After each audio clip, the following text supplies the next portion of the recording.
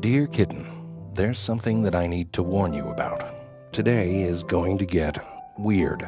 You know how normally the humans sit in front of that light box? It's quite lovely, actually. They just sit there for hours. And they don't disturb the little people that live inside the light box at all. But on one day a year, everything changes.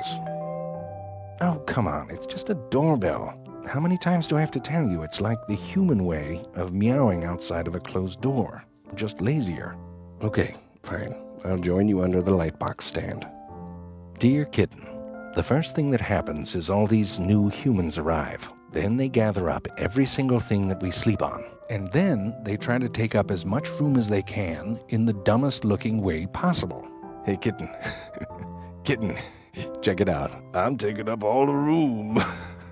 You try one. Like pretend you're a sausage that lost its will to live. That's the spirit. Wait, I got another one. Check me out. Kitty got a big belly. But all joking aside, there is no place for us to nap. We are doomed.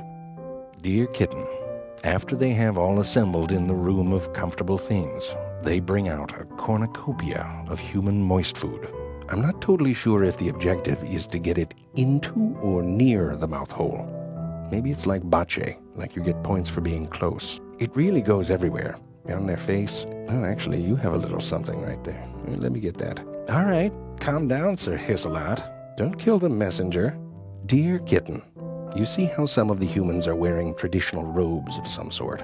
I can't tell what they signify in terms of status, but I am pretty sure that one is the idiot. The humans seem to have some sort of a ritual. When the light box suddenly gets loud, all of the humans try to be the first to jump up and shout louder than anyone else. The person who gets up the fastest is the winner and gets to hit people with his paws. The slowest people to get up are then taunted for their inadequacies, and they become very sad. It's actually quite a cruel game, but it's a cruel world. Dear Kitten, you've probably noticed these strange metal cylinders. It seems to be a device that the humans use to suck out their intelligence, kind of like the vacuum, but instead of sucking dirt, it sucks out judgment and common sense. Look, see? Yes, sure, one time I tried it, by accident. And you know what? The next morning I woke up feeling terrible, wearing another cat's collar. And I may or may not have been inside of a sock. Don't ask, because I don't remember. Dear Kitten, I know with this sort of madness your instinct is to hide, but there's a bigger play here. I need you right up in there. I mean jump on people's laps and try to walk across the table of sloppy sauces. If you can find someone who sneezes every time you get near them, get near them. And when it's time, you just walk right in front of the light box and sit down like you don't know what's going on. And then 3, 2, 1, that's right, Kitty get an airplane ride. A little private jet to the only prize worth competing for, a can of moist, delicious wet food. And touchdown. Works every time. Kitty get what he wants.